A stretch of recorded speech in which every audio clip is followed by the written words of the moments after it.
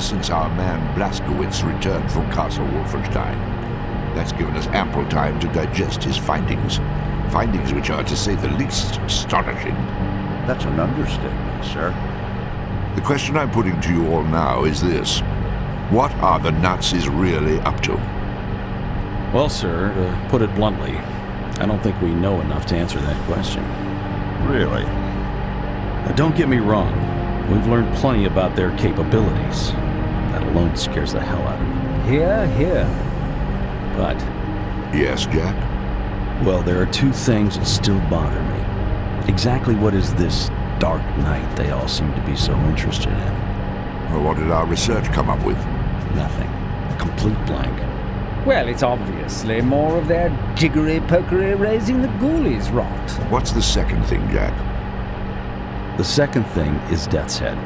Now here we have probably the single most dangerous figure in the entire Third Reich, and still we don't have a clue about his connection to all of this. Death's Head? Haven't our sources placed him at the secret rocket base in Catamarundi? Well, that's correct. In fact, as luck would have it, our man Blazkowicz is headed there now. He is? Yes. His orders are to infiltrate and sabotage the entire V weapons complex. With any luck, he might even get his hands on the latest experimental Cobra. The Cobra rocket plane? The very one. That's exciting news, sir. So, what would you say, Jack, to my instructing our man to keep his eyes and ears open for any links to projects involving the paranormal? I would say that was an excellent idea, sir.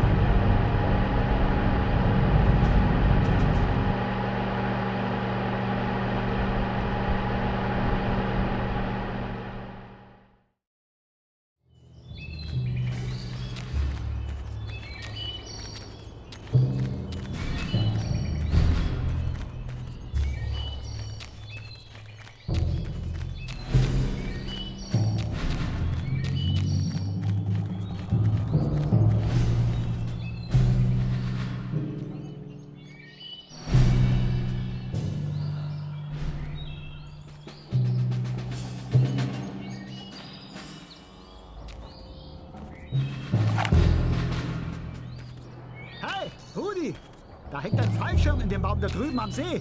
Vielleicht ist noch einer der schwarzen Schwadronen beim Training falsch abgesprungen. Das passiert andauernd. Trainieren die denn heute? Keine Ahnung. Irgendwo hier ist ein Dienstplan. Such ihn doch, wenn dich das interessiert. Ich denke, wir sollten das besser untersuchen. Mach, was du willst. Ich muss diesen Wachplan in den nächsten 20 Minuten abliefern. Sonst reißt mir der Leutnant den Kopf ab.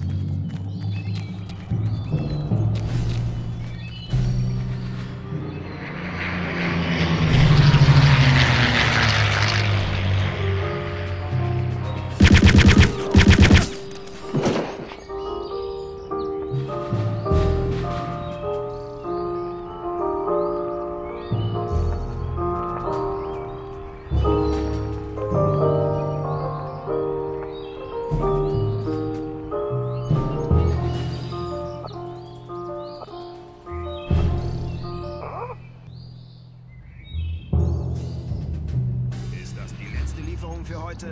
Ich denke schon. Nichts mehr auf. Was war das?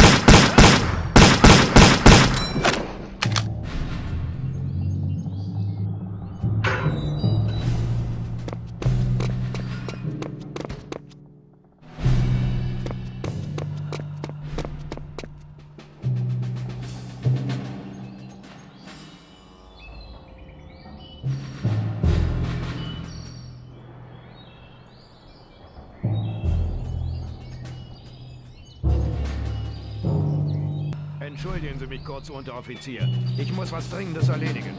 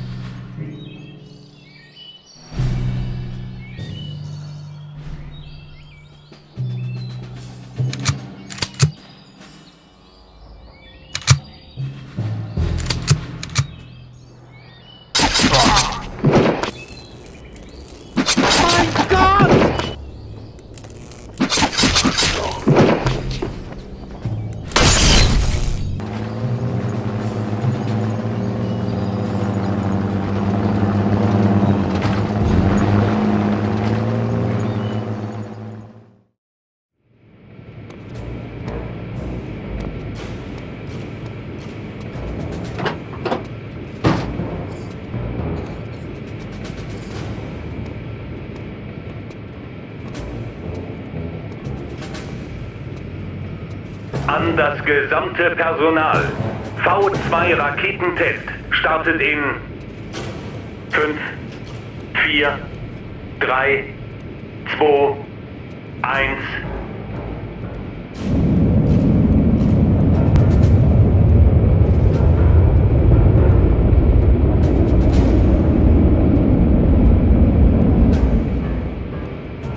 V2 Raketentest abgeschlossen. Telemetriebedienstete, führen Sie die Kalibrationen zum Start durch. Hey!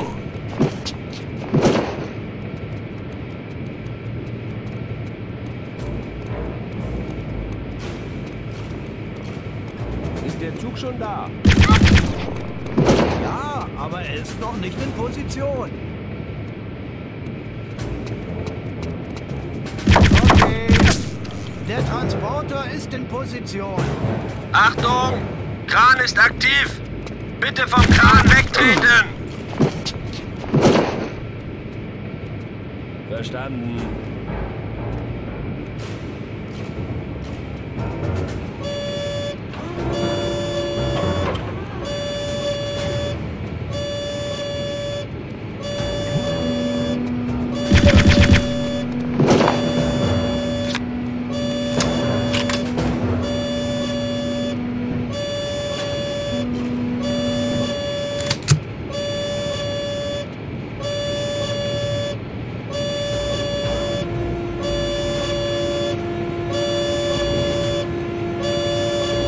Geschafft.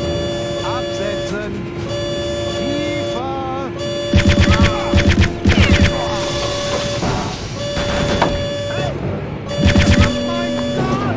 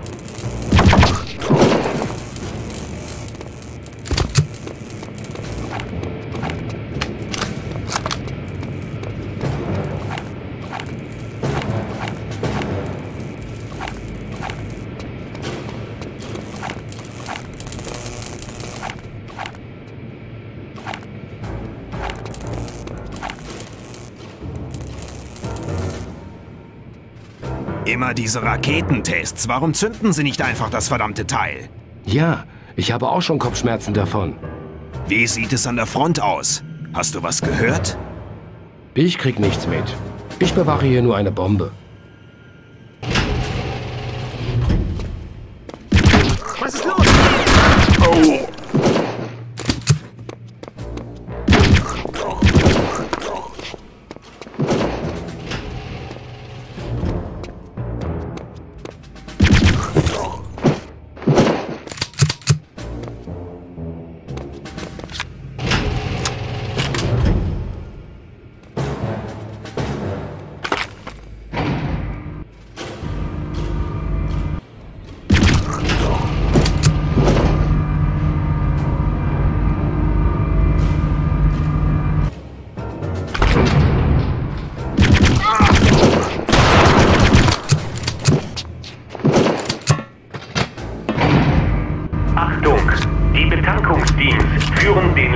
Check der Sicherheitssiegel durch.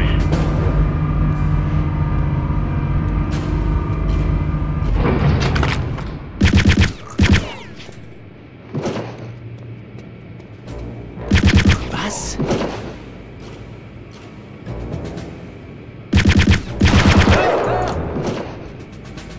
Achtung! Starttower, bitte überprüfen Sie die Autofreigabesequenz.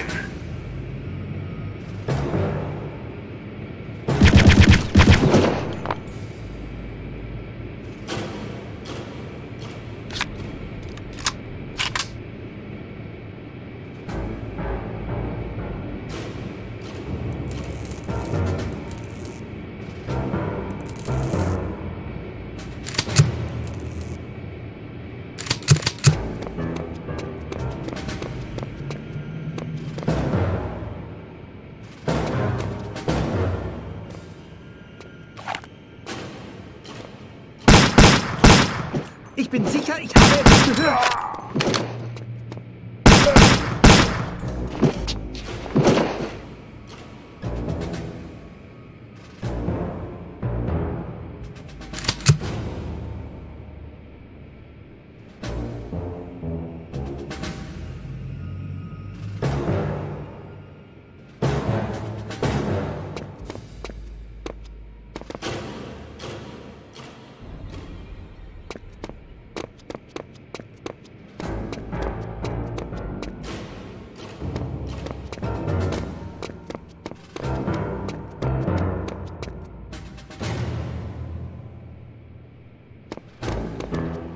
Achtung!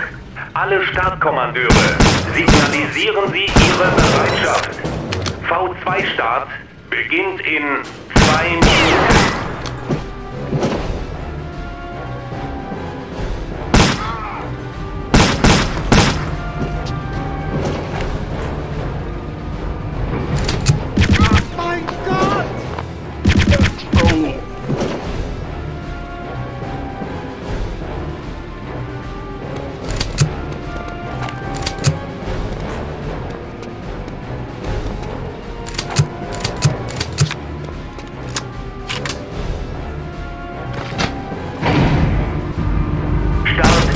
Minute und 30 Sekunden.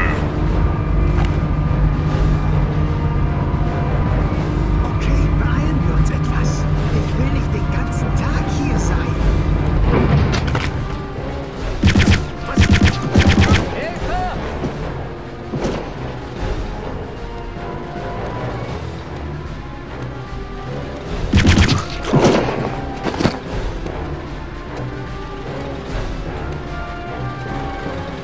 Start in 1 Minute.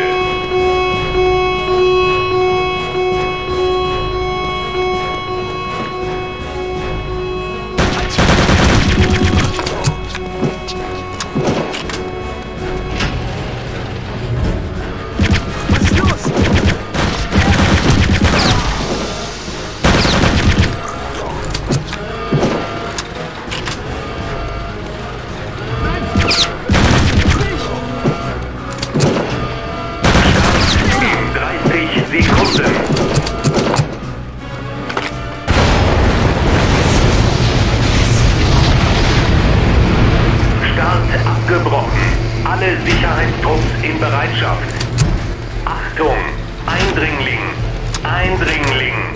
Sicherheit! Sicherheitsteams bitte melden. Was ist los?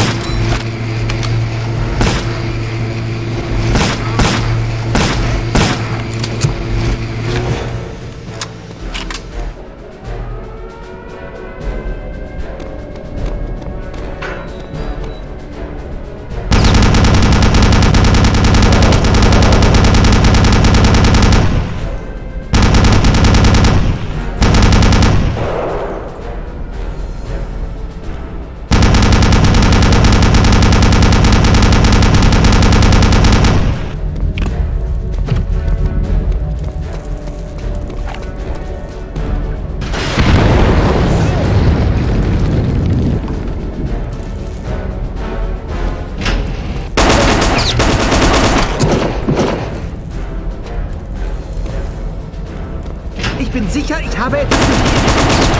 Was?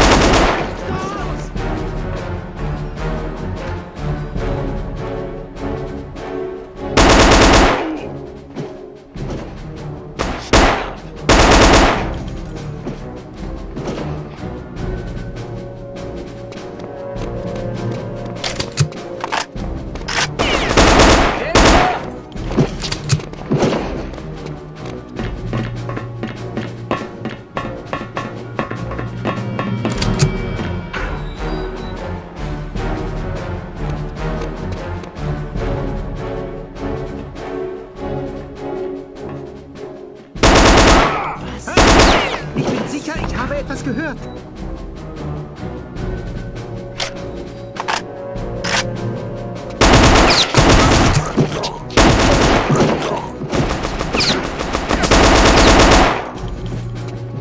Ich bin... Was?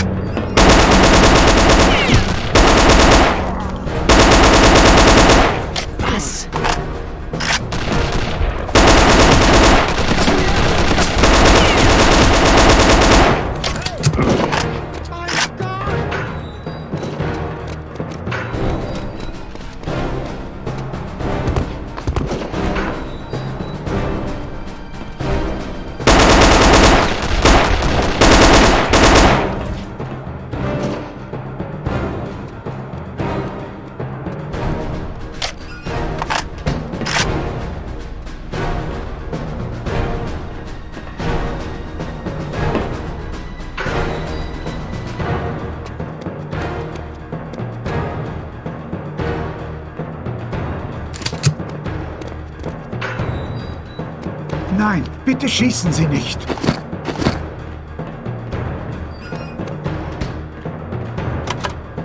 Der Hebel auf der rechten Seite öffnet die Tore. Er ist schon lange defekt. Sie müssen rüber zum manuellen Öffner. Drüben unter der Tür vom Tower. Dort finden Sie eine Kurbel. Sie müssen sie aufdrehen. Aber die Türen gehen dann ab. Lassen Sie mich bitte gehen. Mehr weiß ich wirklich nicht.